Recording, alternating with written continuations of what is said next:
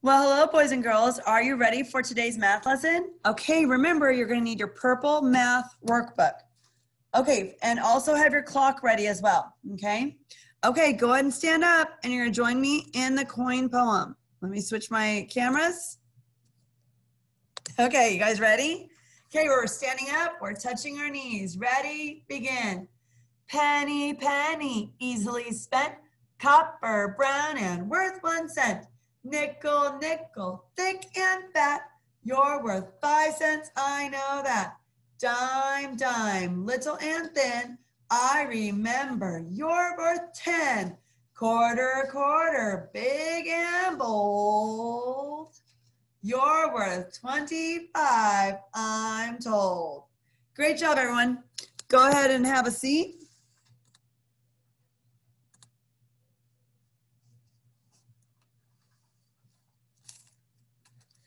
Okay, class, I got my whiteboard here. I'm going to put out some coins. I want you to tell me what type of coin I'm placing on the whiteboard.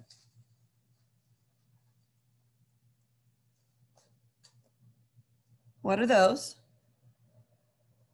Yes, those are pennies. And how much is a penny worth? 1 penny is worth 1 cent. Okay. What are these?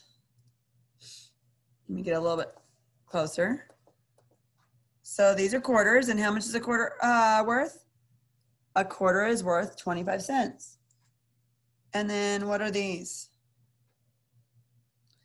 These are nickels, and how much is a nickel worth? Did you answer me in a complete sentence?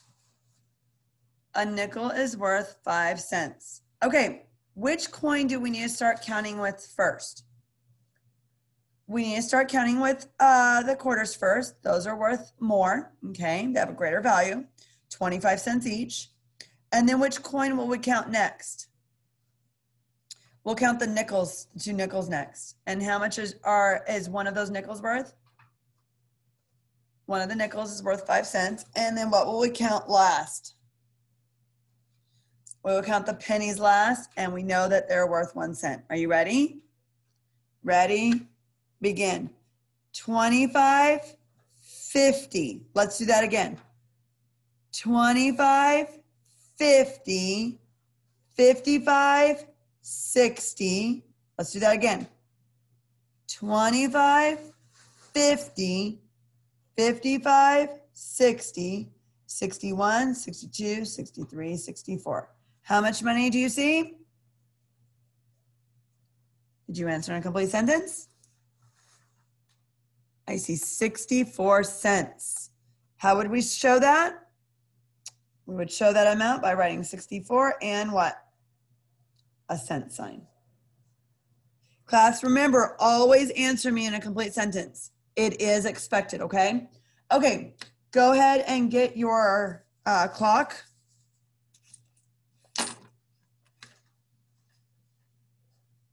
Okay, yesterday we had this time on the clock, okay? What was this time again? The time on the clock showed 12:30, okay?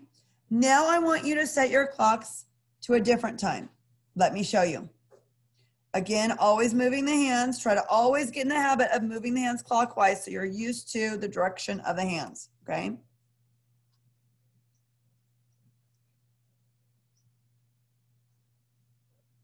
Okay, please set your clocks to show this time. What time is, oops, sorry. Set it like this. What time is the clock showing? Well, when I look at the clock, I see that the hour hand is pointing at the 6 and the minute hand is on the 12. So I know it's on the hour. So I know this clock is showing 6 o'clock. Now I want you to do this.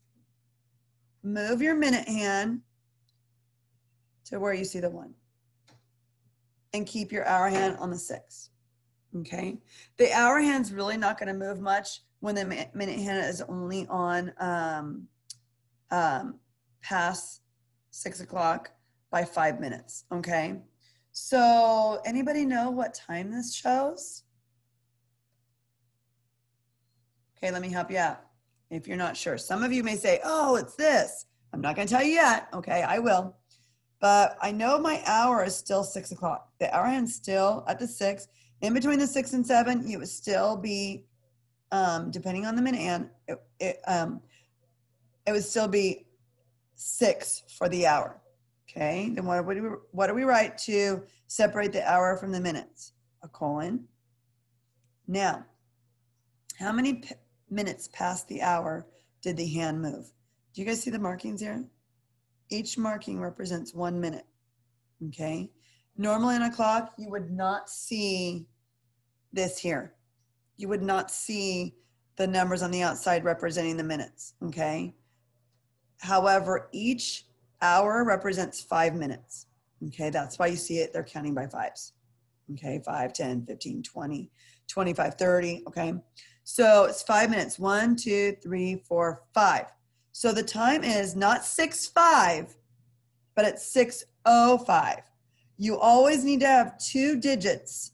Digits are numbers, class, after the colon. Okay, so it's 6:05. Okay, so we'd write 6, a colon, and then 05 for this time. So what time is it? It's 6:05. Okay, class, go ahead and open up your math, put your clocks to the side, open up your math book to, yesterday was what, lesson 26. So the next page is lesson 27 problem set. So let me increase the size so we can actually read that.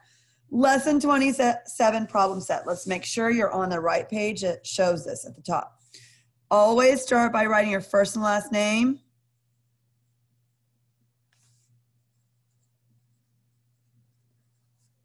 Remember, we practice good habits. So when we are back in class, your papers, I know who the paper belongs to when you turn it in, and I can grade it and give you credit for it. No name, no credit. I don't know who it belongs to, okay? I'm not gonna remember. Okay, so are we using the number bond strategy to show our work? No. So let's cross out, leave the word solve using, cross out the rest of that sentence. It says you may draw quick tens and ones to help you. You need to draw quick tens and ones to help you.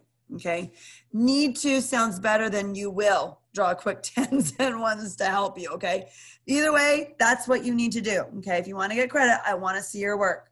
Okay, so 19 plus 12 equals what? Okay, what's your first number you're adding?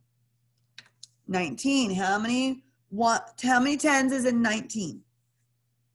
110. Let's draw our 110 or long. And how many ones? 9 ones. Let's draw our 9 ones. 3, 4, 5, 6, 7, 8, 9. Okay, plus what? Plus 12. So how many tens is in 12? 110. The 1 is in the tens place. And how many ones? 2 ones.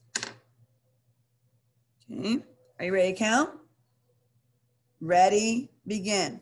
10, 20, 21, 22, 23, 24, 25, 26, 27, 28, 29, 30, 31. What is the answer? 31. Remember, class, yesterday I shared, do not color code your tens and ones for your answer. I want to be able to read your answers, and from here on out, if I see it color coded, you'll have to make changes, okay, and resubmit photos so I can see your answers. Okay, I'll do one more with you. What's the next problem? 18 plus 12. So how many tens is in 18? 110. Let's draw that.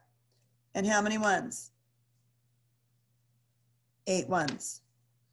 1, 2, 3, 4, 5, 6, 7, 8. Okay, what are you adding to this? 12. So how do we show that? 110.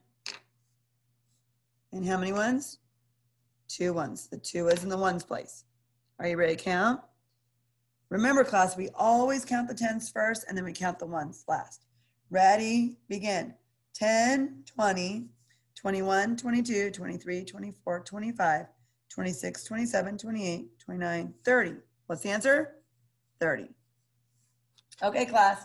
So for today, I want you to continue working on the front side. I need to see quick tens and ones drawings and your answers. Okay, clearly written. Let's make sure our numbers are written properly. And then on the back side, you're going to do the same. It's not you may, you need to. Draw quick tens and ones to help you solve. Okay, this is required on this is going to be required on the test. That's why we need to get good at it. Okay, now class, send me clear pictures of both sides of this worksheet when you're all finished through your Class Dojo account.